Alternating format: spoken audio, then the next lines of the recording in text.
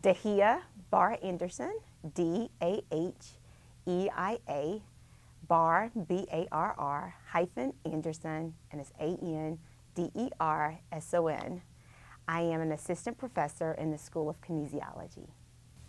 So in the study, we used data from Project EAT, which is eating among teens, in which we looked at a very large cohort of high school and middle school students and followed their behaviors.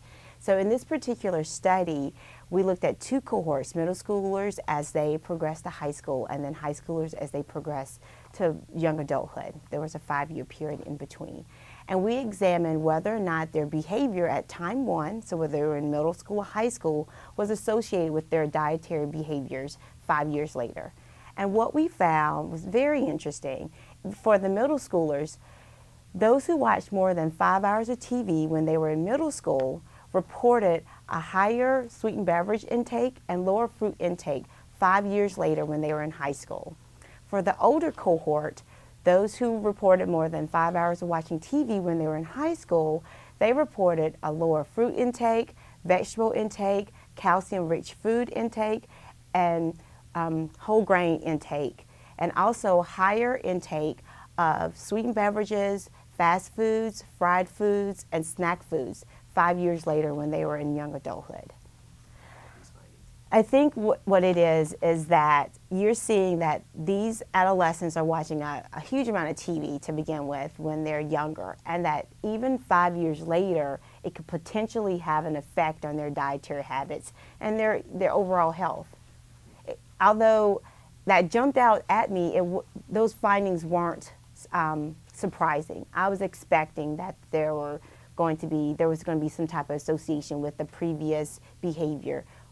Television watching behavior with their eating habits 5 years later, because there's a lot of research that shows that there's a cross-sectional relationship between diet and television watching, and diet and obesity, and TV and obesity, so all those different connections.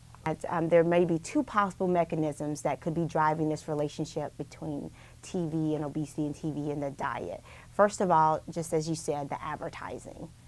That you have this adolescents, so think about the adolescents turning on the TV and watching their shows. What kind of commercials do you usually see? You see commercials with snack foods, with fast food, junk food. And that repeated exposure to those foods may be altering or increasing their desire for these foods, and then them subsequently going on and purchasing the foods and consuming these higher fat, higher sugar, low nutrient dense foods. And then also it could be working through the mechanism of eating while watching TV. So it's almost like a mindless eating, in a sense of you having the foods, you're seeing the foods, starting to crave the foods, and then eating the foods.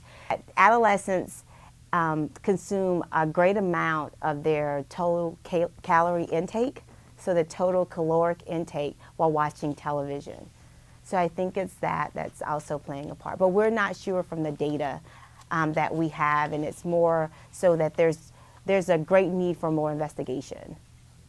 I think one thing is really with the parents, a direct message to parents of really capping and making sure you have guidelines for your children in terms of the amount of time that they spend watching TV. The American Academy of Pediatrics, they recommend that parents only allow their children 2 hours or less of quality programming. And so parents really adhering to that, because the current statistics for American youth age 8 to 18, they're watching over 3 hours of TV per day. And then that's not counting any of the other screen time that they're doing in media playing. So this is strictly television. So really monitoring, the amount of television that they're watching and the type of television that they're watching. And then the second point in terms of food, like also monitoring what types of foods are your children eating.